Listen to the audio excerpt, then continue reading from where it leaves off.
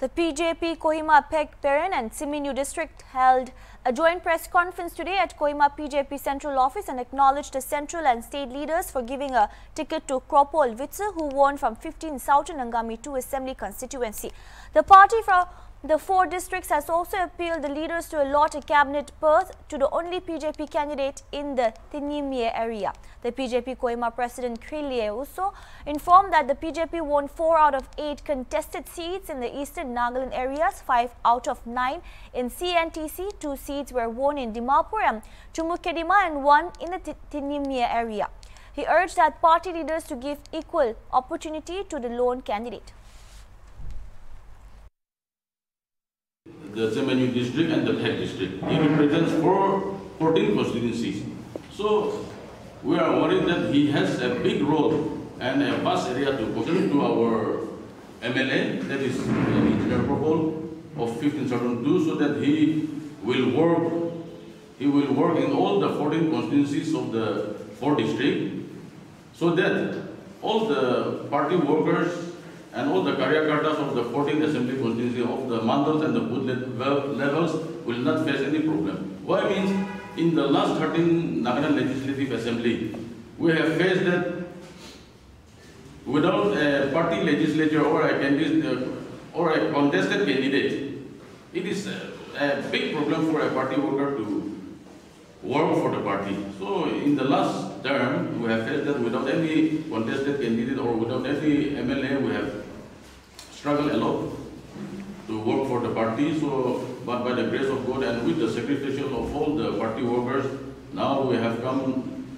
to at least we have got 1 MLA now. So we request our central leaders as well as our state leaders to give him a good portfolio so that all the Karyakartas doesn't face the problem which we have faced in the last 13 Nagaland legislative exception.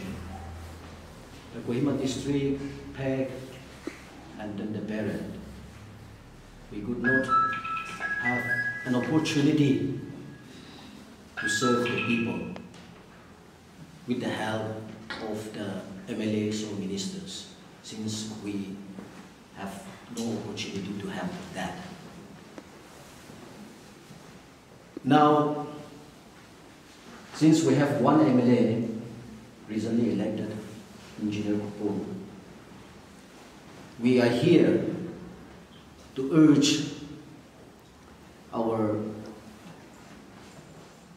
party, the president, especially the president of BJP President Nagaland, the national leadership, to kindly see that Kohima district, Pek district,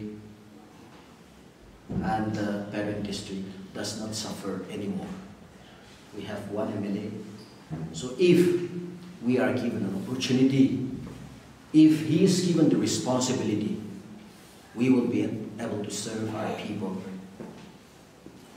with the help of our MLA, if he is given the chance to serve in the government. Candidate from the Kohima district.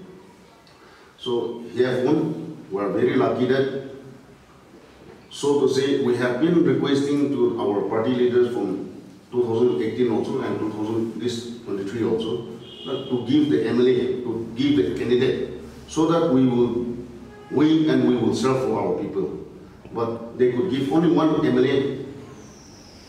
So that is why they could give only 1 candidate from Kohima district. That is why on behalf of the Berth district and on behalf of the Pek district and on behalf of the Kohima district, I request to my state president and to my national leader that to give a good portfolio and good cabinet portfolio so that he could serve to our people.